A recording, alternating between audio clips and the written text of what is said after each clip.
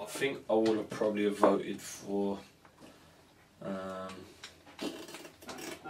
probably Tonks. I think he's had a solid season, and I know there's a lot of stuff being said about obviously the injuries to the centre half place, and if it was me, it'd be my choice to go to the World Cup. I think he's been brilliant this year, and he's probably just come behind me for this one, so unlucky to him, but no, I think he's a top player. I think Noble deserved it, yeah, and I think Adrian was a good contestant, but at the end I think Noble deserved it, and he obviously got the Player of the Year and the Hammer of the Year, which is voted by fans. I mean, they've been there every game, they see it every game, home and away, so in a long period I think he was very consistent. So I think he deserved it at the end, yeah. Obviously all the lads get a vote, so I personally voted for James Tompkins. Just listen, Nobles has had a great season as well, but just for me with Tonks, I think last season he didn't really play that many games, and he got himself into the team then, and I thought he was really an outstanding performer. I would have gone for Mark Noble, yeah. Obviously he got Hammer of the Year, and I don't think there would have been too many people in that room, or as West Ham fans, that would have disagreed. So yeah, I would have said Mark for sure. I think when play against Chelsea away in Stamford Bridge, because it was a hard game, it's a tough game, and all my team made keep a clean sheet in the difficult stadium. For me, it's the best match. My favourite game of the season was Spurs away, the 3-0 win.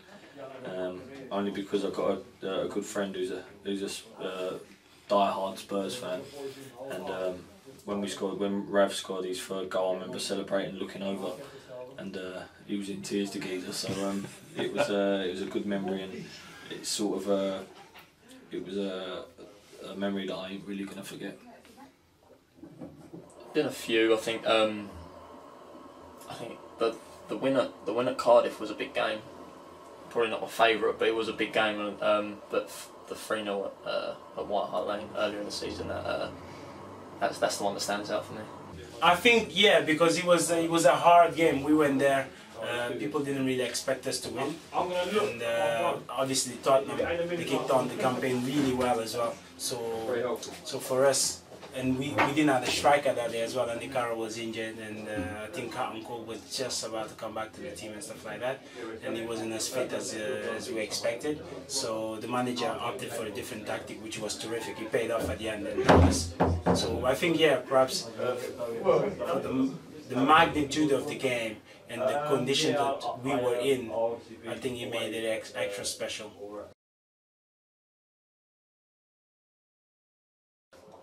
Maybe my first save in the Premier League against Man United in my debut in his pitch.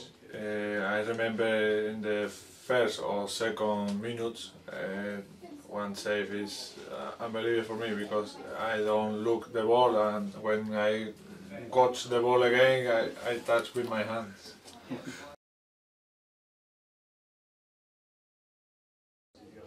That was tough, because I think Downing is terrific, you know. When he gets on the ball, you always expect something to happen. You know, he dribbles, he's so fast, so skillful, so agile, and he created a lot of goals for us this season.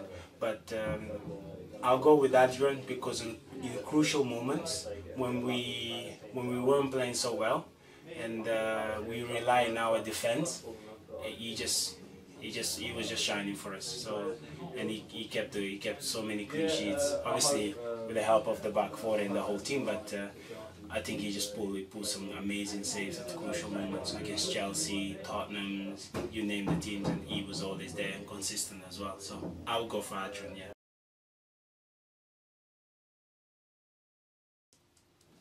I'm gonna say Matt Jarvis is against Tottenham in the Carling Cup.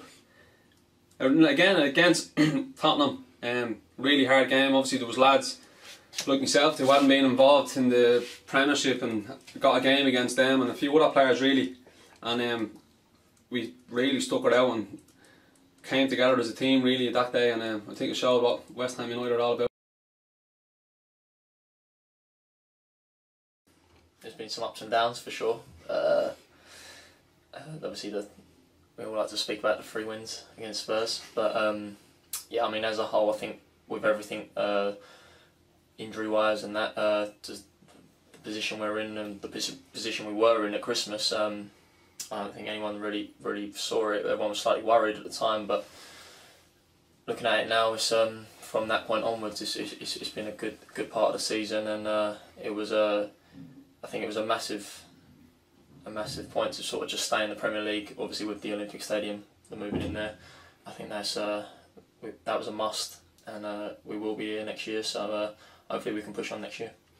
Well, we're 12th now, and I think there was a few scary moments around Christmas time into January. So we really came back strong in certain games, I suppose from Chelsea onwards, and I think towards the latter end of the season we looked really good again.